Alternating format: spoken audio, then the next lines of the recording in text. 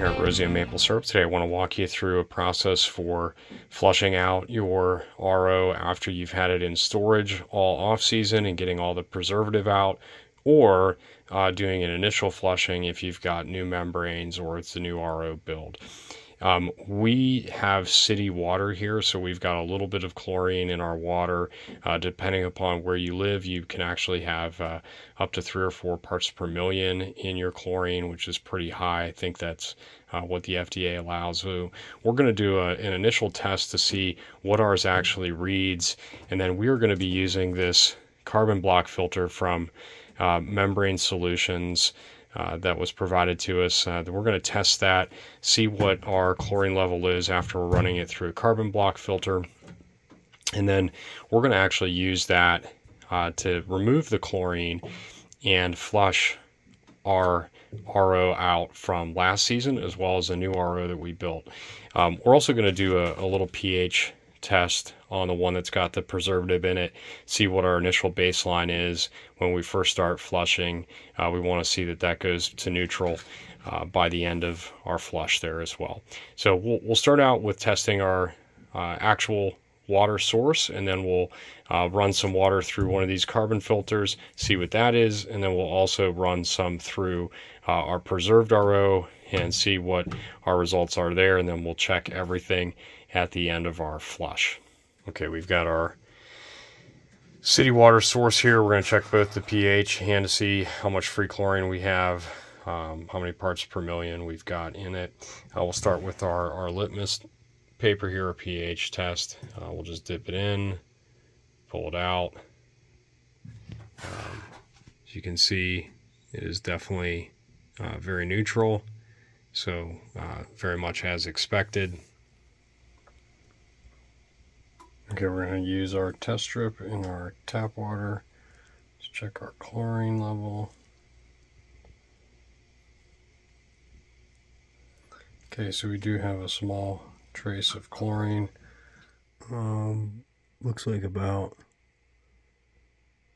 0.5, maybe 1.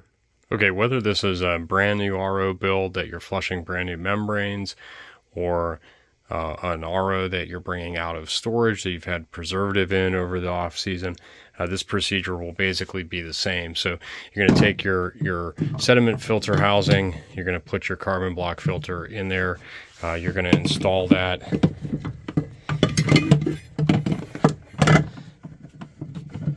back onto your filter housing here. You're going to snug that up, and then I'm going to show you another tip, because you're going to want to flush this carbon filter for about 10 minutes first before you actually start running any of that through your membranes. Okay, once you've got your carbon filter in your housing, I want you to look and see which direction you've got your flow going. And off the output line, I want you to find the first fitting and disconnect that. Okay, and the reason why is we're going to take a extra piece of tubing, connect that, so that we're not going through our membranes initially, and we're just going to reject that water off, into a sink. We're going to run that for about 10 minutes, and then we're going to stop, and then we're going to reconnect this and actually start our membrane flush. Okay, so we've got that hooked up. We're just about ready to go. You just want to make sure both your permeate and your concentrate lines are also flushing off into your sink. So that way you can just, or your drain, so you can just reject all that. And again, 10 minutes, and then we're going to run probably for about 2 hours fresh water through here and get hopefully a couple 100 gallons through this thing and rinse it all out. And at the end of that, we will check our chlorine as well as our pH. Okay, we're filling up a 5-gallon bucket here with tap water. We're going to use this to run through to flush our carbon block filter before we actually get started flushing the RO membranes out. We just got our output coming out right down here, and we'll get a glass of that water and do a chemical test on it as well to see if our chlorine parts per million are a little lower. And then we just got intake going into this bucket. We'll probably run about 10-15 minutes. It may be more than 5 gallons through.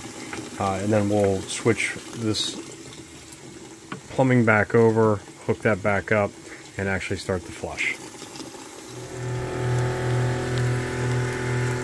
Okay, we've got this full. We just did a little bit of pressure relief just to make sure we didn't have any air trapping, and you can see we've got flow coming out down there. So we'll let this run for, like I said, about 10 minutes, and then we will do the chemical test. Okay, we've got our water sample from the carbon filter, flushed water. We're just gonna dip in and take a look, and it looks completely white, which is good. So don't see that slight hue of purple. It might be hard for the camera to pick up on the prior test strip, but to the naked eye this is much more pure white versus a slight lavender hue to it. So it looks like we're effectively at 0 ppm for chlorine, which is a good sign, so we can go ahead and finish rinsing our membranes. Okay, so once you've got this hooked back together, so you're not just putting the water out through the carbon block filter and rejecting it and done rinsing it, and you actually want to start the flush, hook this back together, turn it on, and start it up. Now you're going to want to go through at least 100 gallons of water, and you can figure out how to do that quantity of water a couple different ways. One way is I just keep running the tap water into a 5-gallon bucket and taking right out of the 5-gallon bucket on the intake, running it through this and just flushing both the permeate and the concentrate lines out into the drain, and then just let that run for an hour or two. You're going to get over 100 gallons through the system like that.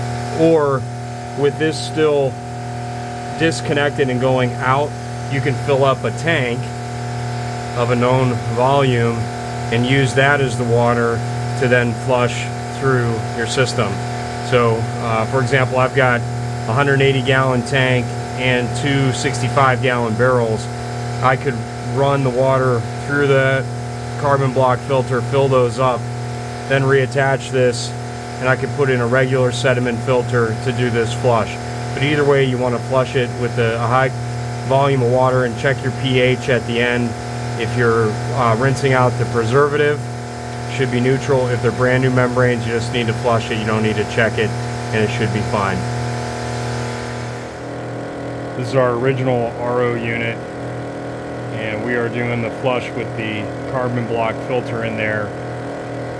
We get a heavy run of saps. We're going to use 2 ROs in parallel. We've got the first one running already, and we're just flushing out new membranes here from Membrane Solutions, using that carbon block filter from Membrane Solutions with our municipal tap water that we had previously tested. And we're going to run this for about an hour, maybe a little more, to make sure we've got everything flushed out. And I'll show you the concept. We're just filling a bucket with water while we suck off the bottom there into the RO, and we just kind of keep that at steady state, let that run for an hour, and have it all flushed out, and then we're all set for the season. Okay, overall extremely happy with the performance of these carbon block filters from Membrane Solutions. You can buy a multi-pack, a 6-pack, or individual ones. They worked really great for making sure we don't have any chlorine in the water. We can do our membrane flush at the beginning of the season, or if you've got new membranes. So highly recommend them. Worked great, really happy with them, great price point. And you can find a link below in the comments to purchase these if you're interested. And please be sure to like and subscribe to the video. Thanks again for watching.